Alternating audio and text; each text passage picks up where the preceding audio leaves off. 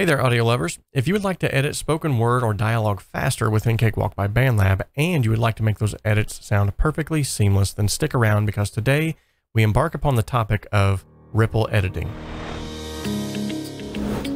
Welcome back to the Home Studio Simplified channel. This channel exists to simplify the complexities of the home studio and to help you make professional sounding music in a less than professional space.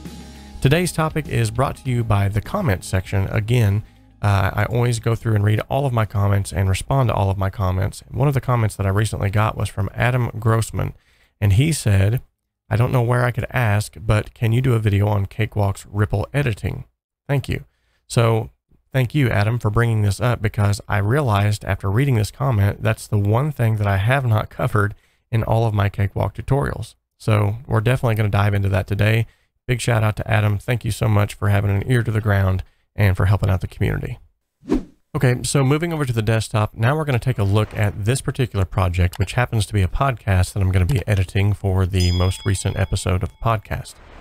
I love to use ripple editing when it comes to spoken word, dialogue, and in this instance, a podcast, just simply because it can dramatically speed up the workflow. And let me show you what I'm talking about. But before we get into that first, let me explain a little bit more on the backstory of exactly what ripple editing is. So essentially, to ripple edit something means to adjust the position of a clip in the track view and automatically adjust the start position of all subsequent clips to compensate for that change.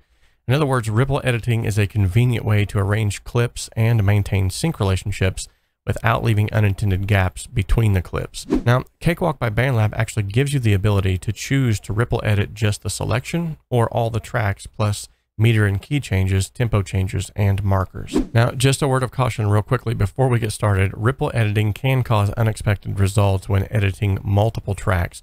So use caution and check the results before you proceed with additional edit. Also, as a quick tip, if you don't want the clip to be affected by ripple editing, then you can just simply lock its position before editing. Now, on a side note and sort of a quick tip is if you don't want a clip to be affected by ripple editing, just simply lock its position before you begin the editing process. To lock a clip, you can simply select the clip, right click on it, go to clip lock, and from here you can either lock the position of the clip or you can lock the data of the clip. So as you can see here, even if I deleted a portion of this clip and I wanted to move this portion to another area, it would not allow me. Even though I'm on the move tool, it will not allow me to move that clip because its position has been locked. Now, if I was to lock the data, that means that any of the automation curves that I may have put in there or any of the clip effects that I've placed on the track would not be affected if I tried to affect those as well. Okay, so in order to enable ripple editing, you just simply go up to the corner of your screen in this small box that's located here.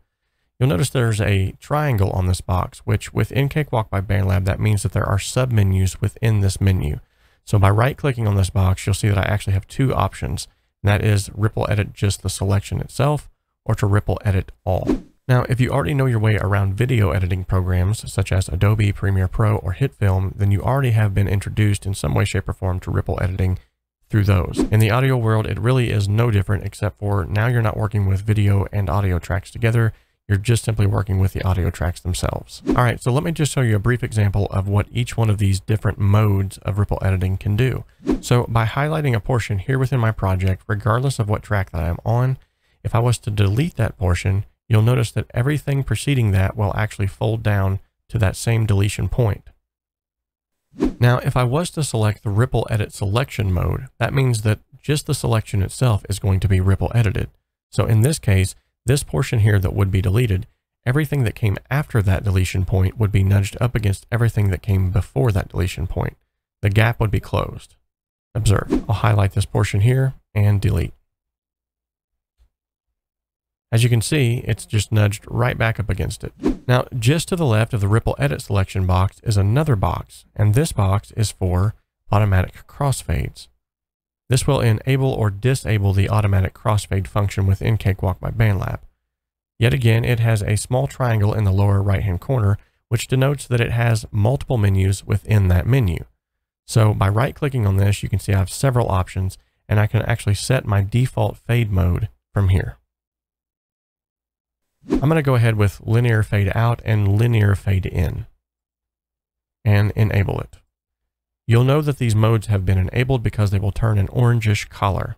Okay, so now with the automatic crossfades enabled, I can simply go to the portion of the audio where the split has been made And by clicking and dragging one portion of audio over the other and overlapping them, it will automatically create a crossfade in that particular region. Now, a lot of times with digital audio, when these splits are made within these audio tracks, it will sometimes have a tendency to cause like a little tick or a pop noise. And it's really hard sometimes to track down where that's coming from. However, with even just a little bit of a small amount of a crossfade, you can eliminate that completely. So now, with both of these tools enabled, I can go ahead and edit this podcast quickly and efficiently without having to worry about clicks and pops. So one more quick note to make mention of before I edit the rest of this podcast is that automation envelopes will naturally follow the ripple edited clips. So if you have any automation envelopes on your tracks whatsoever, when you do your ripple editing, they will follow that clip. Okay, I'm going to go ahead and jump in and start editing the rest of this podcast.